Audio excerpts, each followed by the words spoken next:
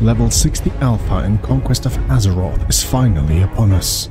The wait is over and we can finally fully dive deep into the realm of Azeroth with brand new 21 classes. Today we begin a journey of conquest on Project Ascension as a Crusader Templar to embrace the teachings of the Scarlet Monastery and purge all evil from these lands.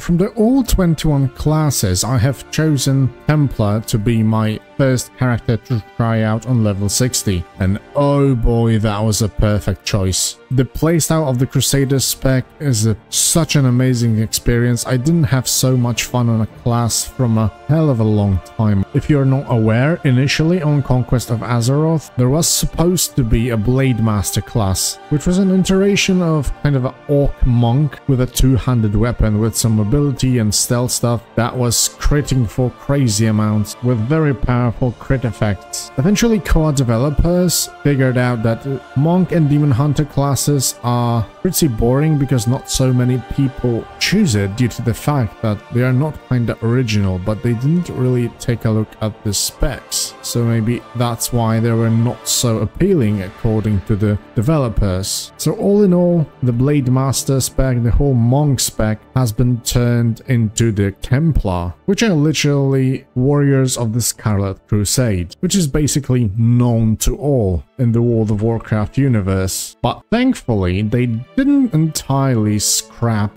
the Blade Master idea, and what we have now is a two-handed Crusader that can deal shit tons of damage with some very cool mechanics. Like I said, I didn't have that much fun in a long time in World of Warcraft, and this is all thanks to this specialization. I do admit that I didn't get all the specs to level 60 before the release, but the ones I tried, like Primalist or Knight of Soroth, in my opinion, are nowhere near the fun aspect that the Crusader Templar gives us. We have been basically turned into an agile Crusader warrior, kind of a mixture of Blade Master and Paladin that can bladestorm like every 20 seconds when talented correctly, shit tons of amounts of AoE damage, crazy mobility. It's just freaking so fun to play, I cannot stress this enough. Playing the specs feels really smooth. I'm not even talking about any numbers just yet because this is all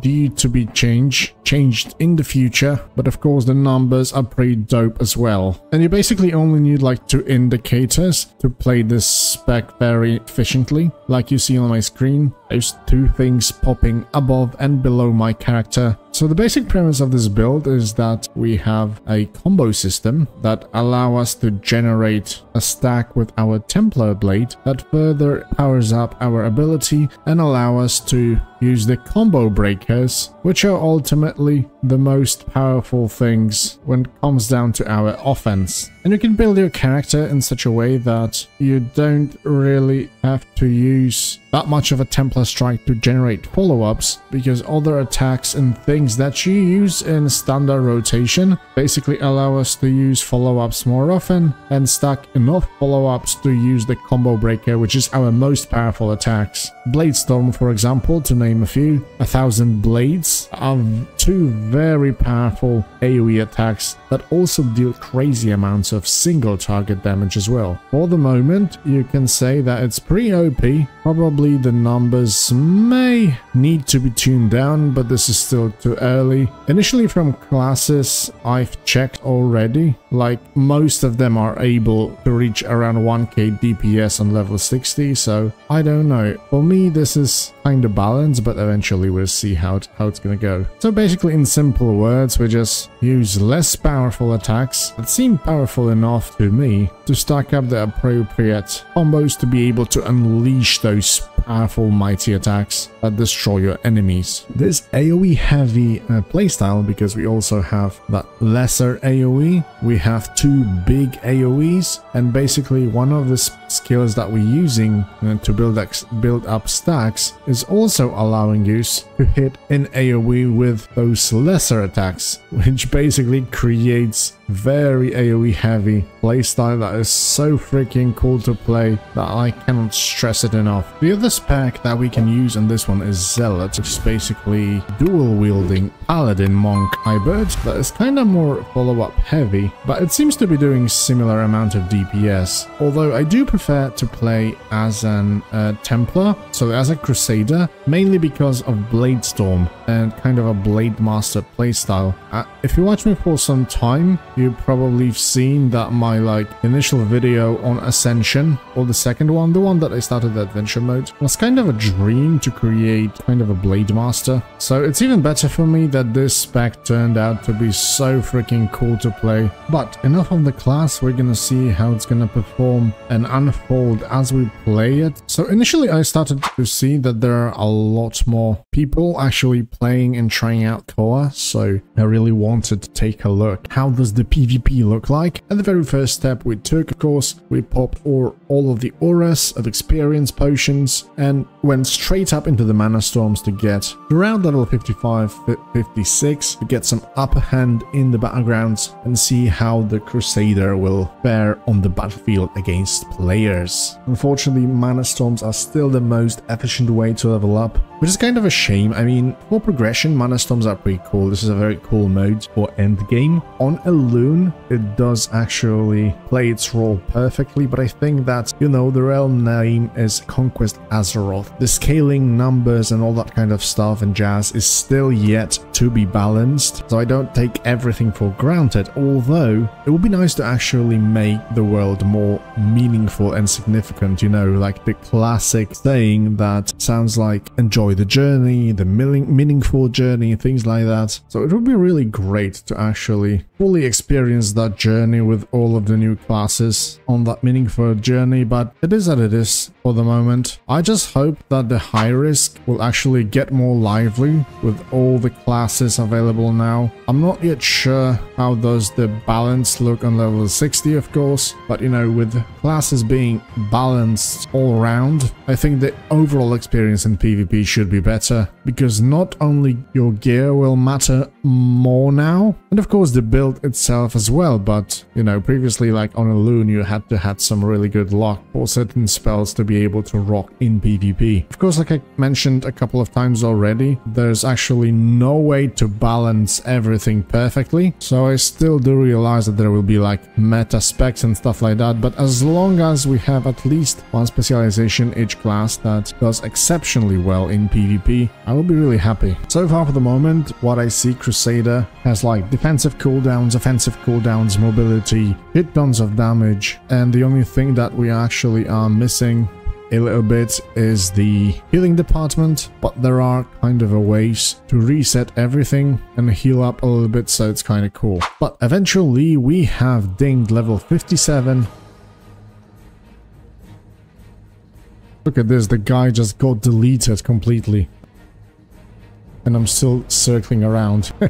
It seems that PvP is being extremely bursty, so I guess the gear with the resilience and a lot of PvP power and defensive will be mandatory for level 60. Probably the numbers should be tuned down a little bit as well, but yeah, for the moment we can just enjoy the burst fest, literally. The next BG we got into was Hillsbred Foothills. Running around this place was a pain in the ass and a 60% mount, and the first clash that we actually get into was my YOLO attempt to Bladestorm everything that got onto my sight. I burned all my defensive and offensive cooldowns. Unfortunately, it didn't exactly work out as intended.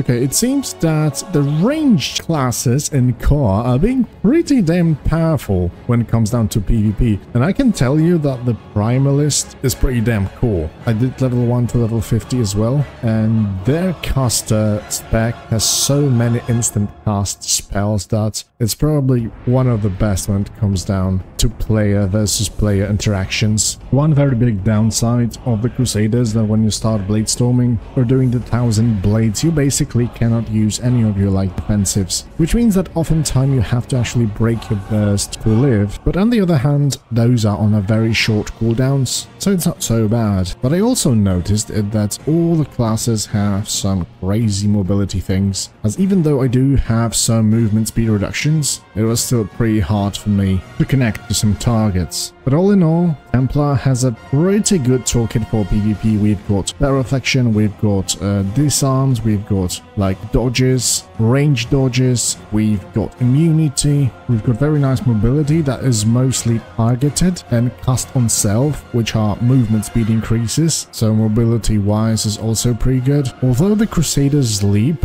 has a pretty slow animation and it's very easy to avoid it actually. I can clearly see that PvP will be very interesting on co-op, mainly because this is not only the Crusader or Templar toolkit that is so rich. I can constantly see people getting some immunities and stuff like that, so it's gonna be so freaking amazing, like learning the game, all the classes, day by day, the interactions, the cooldowns they can use against you. It's gonna be so freaking fun.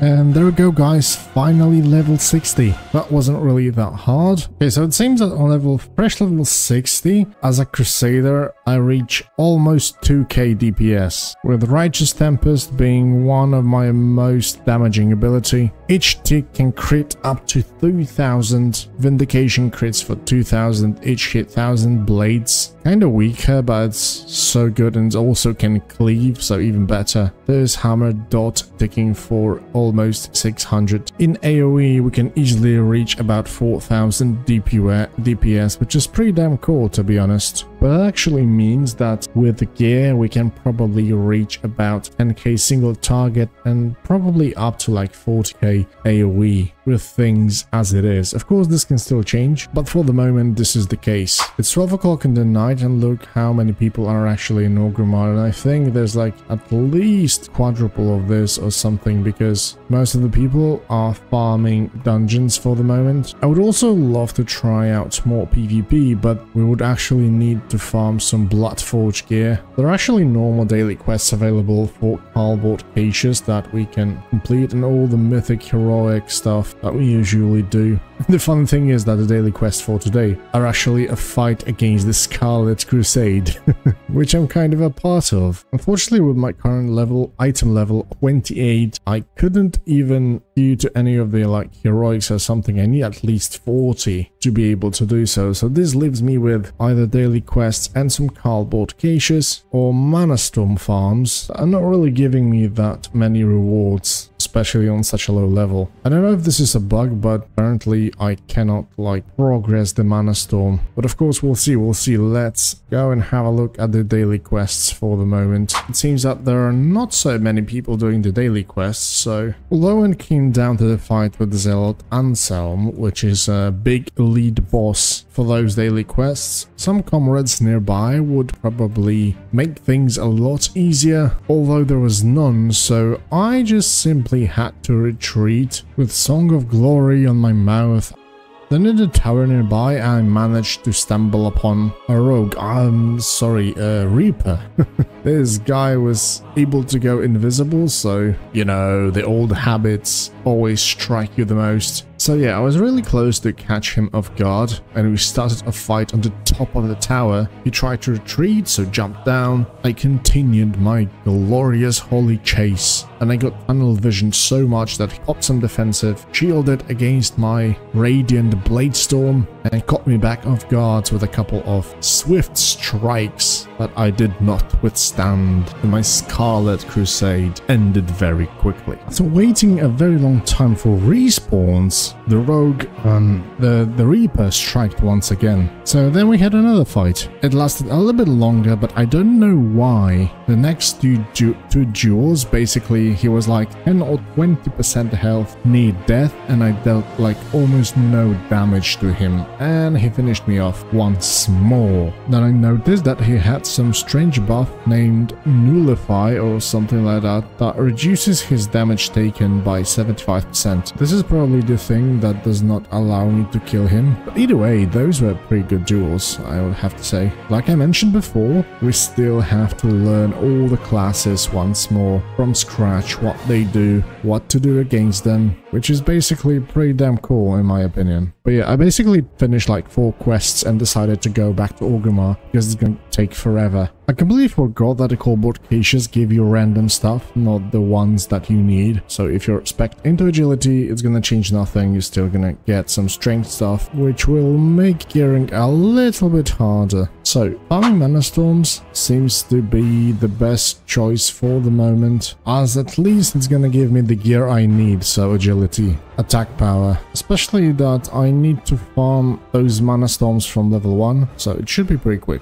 Thankfully, I managed to stumble upon a greedy demon that dropped me some epic stuff, and I managed to up my item level by 10. So we only needed 1.5, so eventually I just didn't want to farm and bought myself a Twig of the World 3 tray for 35 gold. Was a very slow weapon with nice statistics, good damage, and as good as my bloodied Arcanid Reaper. Unfortunately, heirlooms does not give any item level whatsoever, so we had to downgrade our weapon and damage to be able to enter some of those. Hopefully we're gonna get an upgrade very soon and we will be able to forget about this weapon. So with item level of 42, we have finally managed to enter some random classic heroic dungeons, so let's find a group. So while trying to find some Bloodforge gear in tier 1 high risk with no luck whatsoever, finally the queue for dungeon finder popped, so I have waited any longer. I haven't been waiting any longer, and we went straight into the Scarlet Monastery, which means that after a long journey, I'm finally able to visit my homeland. So our first heroic in Conquest of Azeroth showed that the damage I thought I would be dealing is not really the case, and there are some people that are already doing some crazy damage. I kinda got PTSD after playing Elune and seeing those high numbers, and it seems that actually it's gonna be the same case with Hoa unless the numbers will be tuned down, but it's just an alpha, so let's be patient. In the next stockade I actually did manage to win the DPS race, but unfortunately I lost the Burning War Axe. It would be such an amazing upgrade for me, but it's really a shame I was not able to grab it. Overall, it seems that even in heroics with current DPS, we are not stream rolling through the content, which is pretty good. The bosses actually do take some time to kill, although we are on pretty low level yet, but I think that's how it should look like when you are farming for your initial gear. Although yeah, this is just a vanilla with some pretty much OP classes in it, so there are not really any like mechanics or anything like that you should really care about. So it's just a one big DPS race, and for the moment we will still have to farm some heroic, get some upgrades, and then we'll see where our DPS pumpage will lead us to. Thanks for watching, and zug zug.